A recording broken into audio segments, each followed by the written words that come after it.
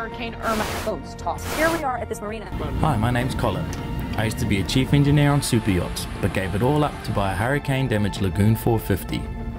My friends and I are fixing it up as we go, and are determined to circumnavigate the entire planet.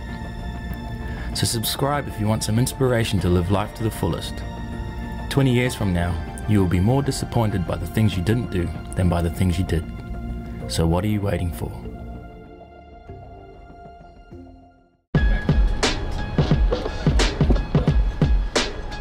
¿Saben dónde estamos? Sí. Okay. So, we're in Panama City. We drove through Sabanitas and it absolutely pissed down with rain. Crazy. So we're in the city for a few different reasons. We got Peter in the back. He's our worker. He is moving houses. So we bought him. He's gonna help his wife move house. We got Freddie on the other side. He's going to the States to visit his dad.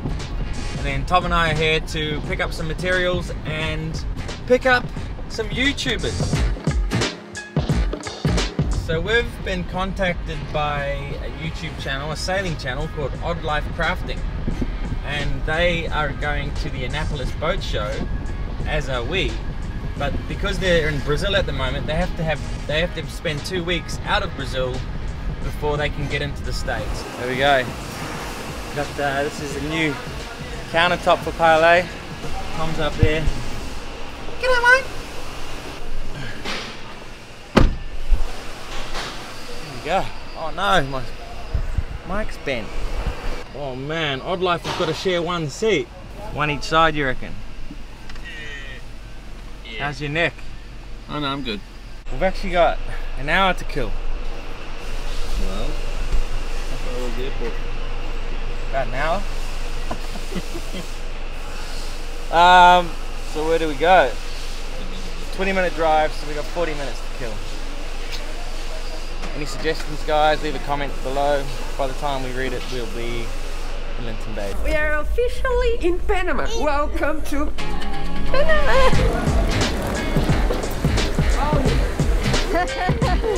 How's it going, man? All good? Oh, good. I'm Tom. I'm Duca. Nice to meet you. Hey, how are you? Nice to meet you. Oh, that's awesome, man. We did that work 2 days, like 1.5 days. I'm like, that was super fun. That was like. So the person sitting here is going to be a little bit uncomfortable. Isn't it? Oh, you're smaller. You can come here. You're smaller. You can come. It's always like this. What a gentleman. Yeah. Did you just kick her in the back? Yeah, of course. We have beer and I meat. do meat and beer. That's it. You can go to Brazil with. You had enough coffee? Enough. Yeah. Have you had enough toast? Of course. Now let's get to work. Should we go? Let's go up onto the fly bridge and introduce you guys to the audience. That's good. So I've already told everyone that you're Odd Life Crafting. Yep. You're sailing on an old steel boat. Yeah. Now we are. Yeah, After now we are. 2 years refitting the boat, and now you're sailing. Yeah, we are starting to sail now. The plan is to sail the Brazilian coast this year, so we are just starting the journey. Our boat was sitting on the hard for over 22 years, like almost 23 years. No one cleaned the boat for 20-something years. So Yeah. So I was like, We've got dogs everywhere. So it was a lot of work. You spent 2 years in the shipyard. yeah, So you're no stranger to hard work. not at all. No? Colin didn't know us, but I've been watching their videos for a while, and I'm like, it's a long shot. I'm not even sure if he's gonna see my message on Instagram, but I know you already have if you don't send a message. And I'm like, hey Colin, we need to stay in Panama for 2 weeks. This Can you? was like 2 days ago. Yeah, this was like 2 days ago, literally. Yeah. So crazy. he said, yes, you can come. So like I said, we need to find a ticket. We need to get the boat ready to leave the boat for a month. Why should people watch your channel? What's the most interesting thing about what you guys have done? I think what people can see is that anyone can do anything. Yeah. Because we had no experience refitting a boat. We never refitted a boat before. Most of the things we done was the first time. Right. So if we can do that, a lot of people can do that also. So I think it's just a way of encouraging people to do what they love, to follow their dreams, basically.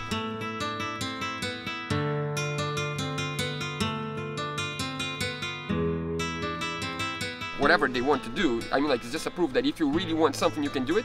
I think that's our goal with the channel, is just to encourage people to follow their dreams. Yeah. What's the next few milestones for It's hard to odd say life. because the idea was to be in Brazil right now, and now you're here, so it's hard to. We are trying to talk, but it's hard to concentrate. Yeah. But with the COVID, we so with COVID, we might stay one more year in Brazil. Yeah.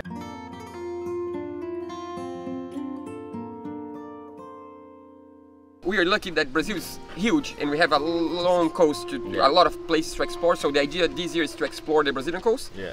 So this is Odd Life Crafting. Go check them out on YouTube. And you're going to be seeing them around the boat for the next couple of weeks, and then we're all going to head off to Annapolis boat show together. So go give them a subscribe. You. Alrighty guys, we are back onto the solar hardtop frame project. So we've got a bunch of this red and black cable. This is going to be to bring power down from the solar panels all the way down through the hardtop here, down to the solar charge converters. Oh, look at him wearing his good Parlay shirt as a work shirt. Wait, so am I. Yeah. Who are you repping on the hat? It's Victory Knives. Good Kiwi brand that. Best. By the way guys, there's something called voltage drop, and there are tables online which tell you what gauge wire you need for a specific length of wire for a specific amount of current. So there's quite a lot of current coming down these solar panels to charge the batteries. That meant that the gauge wire I had to use was 6. Just so you know, you can't just use any old wire, and you don't want to go too thin because that causes a voltage drop, and it can also heat up as that current tries to get through such a thin wire. So it's actually very, very, very important that you do your homework on the gauge wire that you need for any of these DC systems, and AC for that matter. Alright y'all, Colin has trusted me to drill a hole in his boat. So here we go. Pre-drill. Not there, not there, not there.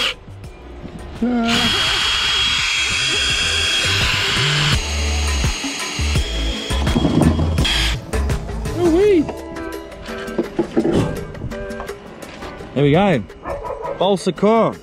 So we got to really make sure we seal this well. We don't want any water going into this balsa core. It'll rot this whole coach roof out. There we go, we've got the first base of the leg on. We've got 4 bolts going through. Tom's going to put the plate through. We'll put a backing plate with a hole in it so that the cables can come down. So these are going to be through bolted, not just screwed into here. Much, much stronger. Make sure we got a lot of silicone on there, and then we're going to clean it all up afterwards, obviously. You going to do some work? Yep, that's good. Alright, I'll show you what you can do. We're going to fix all the frame down now. Yep. But one thing we need to do is run all of these cables. Yep. From here, the solar panels. Yep. It's got to come through and go down all the way into this cabin where the charge controllers are. Stage 2 is from here to here. Oh shit. Yep. To here, so those things just pop off. Yep. And then to here. Yep. Step And then step. from here we go down. Sure. And So there's 4 cables, 6 gauge, and 1. This one is for lights. Yep. And it'll just come down, and we'll bring it to here, and then we'll figure out where to get 12 volts from. Okay.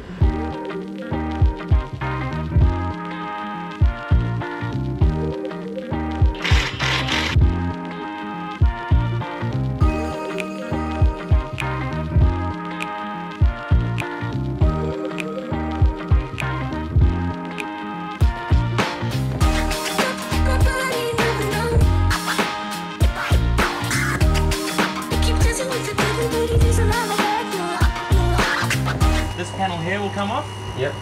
and then we can see here, then we Yeah. bring it through, We can and then send. bring it down.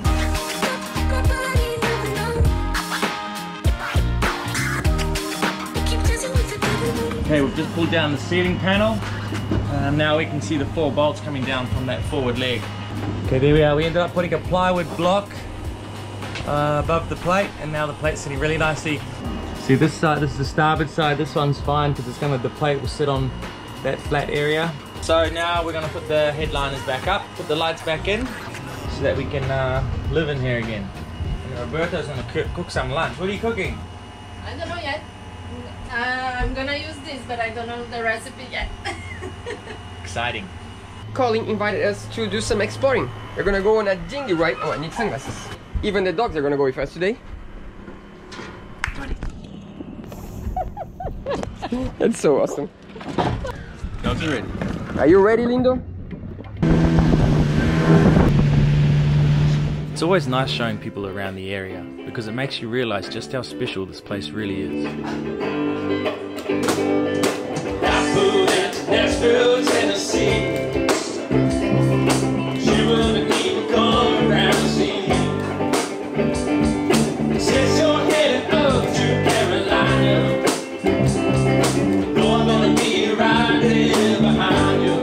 Our afternoons off usually start with a little bit of exploring.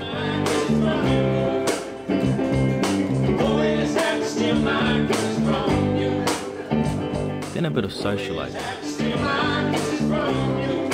Maybe a touch of dancing, but almost always ends with a bit of music.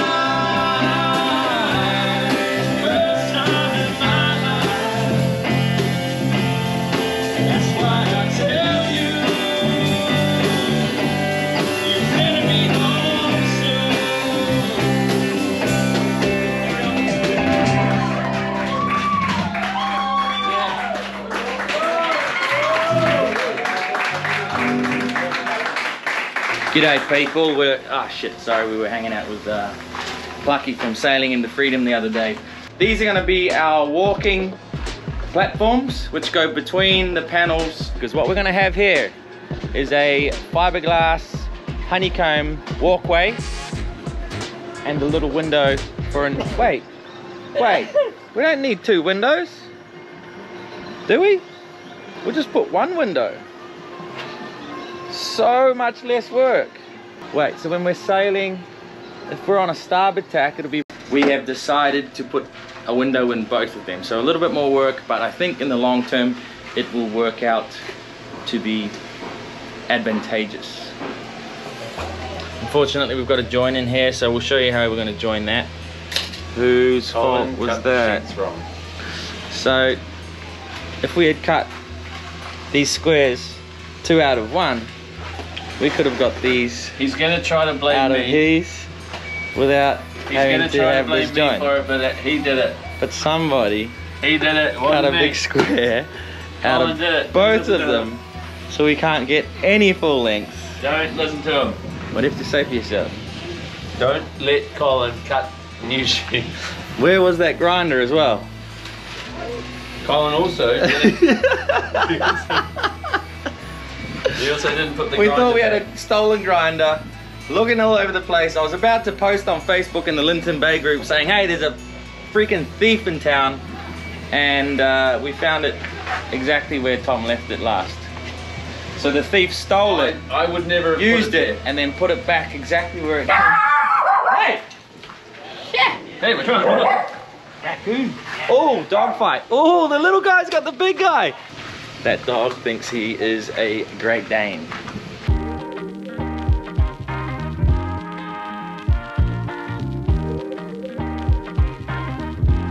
So now that's all of our pieces ready for our little walkways. This is ridiculous.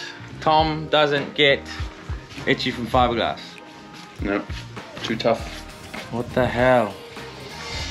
It's unbelievable, you know that. Victory knives. Get yourself some. Pretty good, huh? In a previous episode, we gave a very comprehensive explanation about how we made one of the hardtop panels using the honeycomb core and biaxial glass, so jump back to episode 128 if you want to learn the process.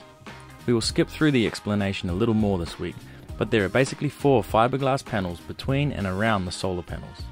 This is just to give us something to be able to walk on, as we want to access the sail bag above it. The honeycomb panels are glued together with a layer of biaxial glass between them for strength. Then we put 2 layers of glass on top, and we screwed the piece down in order for it to cure with the curve that we want in it. The process is exactly the same for the walkways, except there is a little more work involved in making the frame for the window, which we will show you how to do in a future episode.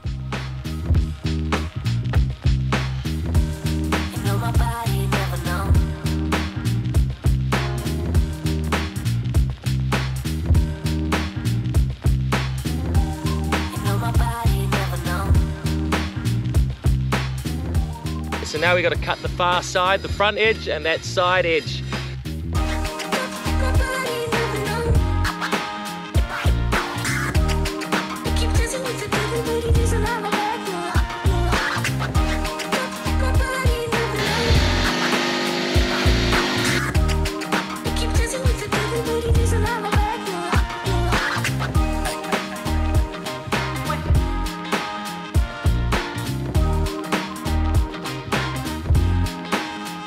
Okay, so I've just marked where the screws are going to go. What we're going to do in that area is, obviously if we put a screw into this, there's only a couple of layers of glass and then this plastic honeycomb. So the screws aren't really going to be holding anything significant. So we're going to drill a bigger hole here and we're going to fill it with resin, with cover seal, and we'll chop up some fiberglass inside it to make like a structural filler. And we'll fill it with that, and then glass over the top, so it'll give us something really solid to screw into. Once we made the plugs for the screws, we were ready to start sorting out the edges of the panels, and then onto fairing and spraying. There is absolutely no way you can glass around these hard 90-degree edges, because at the moment it is impossible to glass that.